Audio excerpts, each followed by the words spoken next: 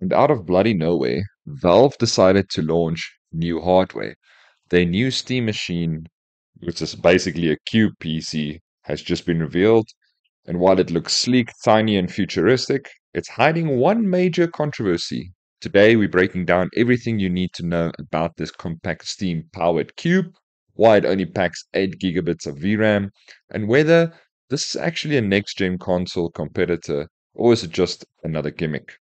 So let's start with the hardware.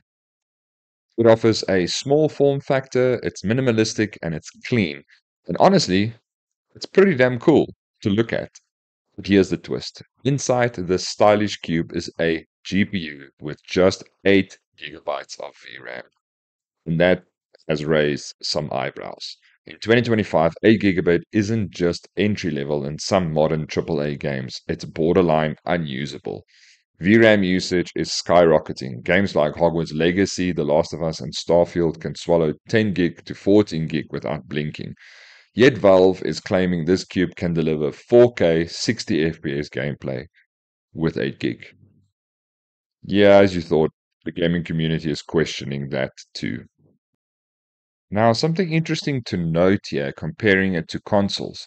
The PlayStation 5 is running RDNA 2, 36 compute units, 2.2 gigahertz memory clock, and a theoretical 10.28 teraflops with 16 gig VRAM.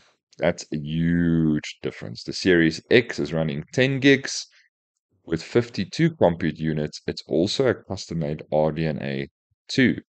The Steam machine will be running a semi-custom AMD RDNA 3 with much fewer compute units, higher clock speed estimated, and theoretical performance seems to be higher with only 8 gig of GDDR6.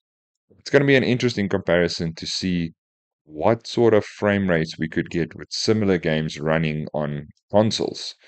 Time will tell, and we'll have those results, I think, sooner than we think. So stay tuned and let's see what this little beast can do.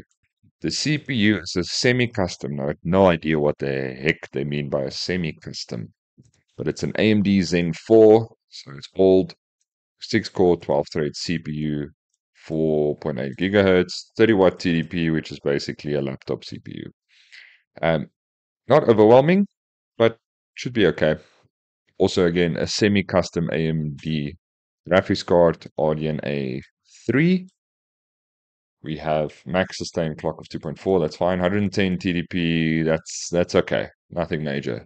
16 gig RAM DDR5, that's okay. This 8 gig DDR6, man, that's gonna suck. They're gonna have to rely heavily on FSR if you're gonna be running 8K 60 hertz monitors or 4K 240 hertz. Jeez, FSR, you're gonna have to work hard to try and get any decent frame rate. And obviously, the games that you're gonna play are gonna be 2D games basically. Valve says the Cube will benefit from SteamOS optimizations, including upscaling tech like FSR, smarter memory management, and highly tuned system level performance. But even with that, 8 gigabyte is still a bottleneck. Think about textures on open world streaming. The Cube might struggle, especially at higher resolutions. So the big question becomes, is this a realistic gaming machine, or is Valve overselling its power? So that will wrap up this video. Are you keen on this Cube box PC that Valve is cooking up, or is it a hard pass?